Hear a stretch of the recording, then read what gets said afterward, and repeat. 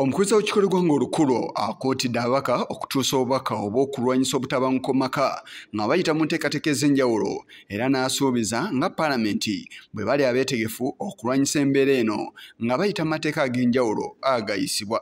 You are the representatives of the people. I will expect you to have created awareness in your communities. Talk to the women, talk to the men. And when we talk about gender, domestic violence, we are talking about both the girl child and the boy child. Let's not leave the boys behind. Anita Mong akootidde abantu obutalekerera na mwana wa bulenzi mu nteekateeka zonna awamu n'okulondoola era n'okussa mu nkola amateeka gonna agatunuulidde okulwanyisa ebikolwa ebireeta obutabanguko mu maka. Going out of the country looking for jobs are out of that. So many girls who go get married when they are young are out of that. So we really need to stand out and say no more gender-based violence. And if we have the laws must be implemented to the latter. There shouldn't be any discrimination. Minisita ow'ekikula ky'abantu emirimu n'enkulaakulana Betty Amongi asabye ab'enganda okukuuma ekitiibwa ky'omwana omuwala era n'abakulembeze mu bitundu eby'enjawulo nabo okwenyigira mu lutabaalo luno n'asaba ababaka nabo obutalekerera abakulembeze ba bitundu nabo okulwanyisa ebikolwa eby'obulabe ebituusibwa ku baana abawala awamu n'okubafumbiza ng'abakyali bato. Our villages, there are girls who will run away from home to get married because home is not safe for them.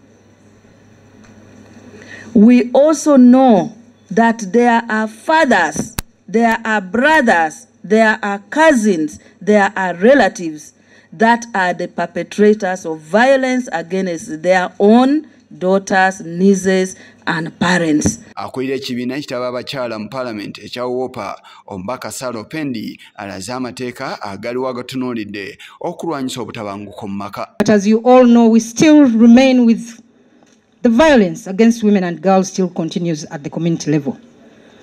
We know that various legislations like the Female Genital Mutilation Act were passed. We have the Gender-Based Violence Act that was passed. We have the Anti-Trafficking in Persons Act that was passed.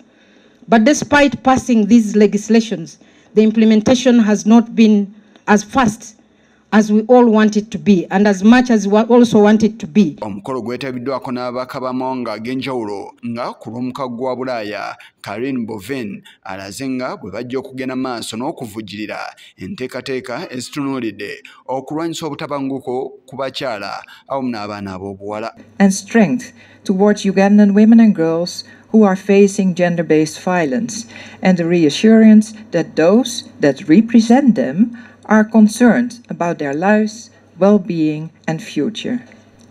As strong and respected legal frameworks are essential in the prevention and response to gender-based violence. Kyo ekibiina ky'amawanga amagatte kikiikiriddwa Dr. Chiwang Paulina ng'onalaze nti okujja ku lukiiko olukulu kabonero akalaga nti amateeka ag'enjawulo n'ennambika ezitali zimu zikolebwa ku kizimbe kyabaddeko. Ono era akakasizza nga bwe wakyaliwo okusoomoozebwa wabula n'asaba ababaka ba Paalamenti okwongera amaanyi mu kulwanyisa ebikolwa bino. The orange of the campaign carries meaning globally. It symbolizes hope.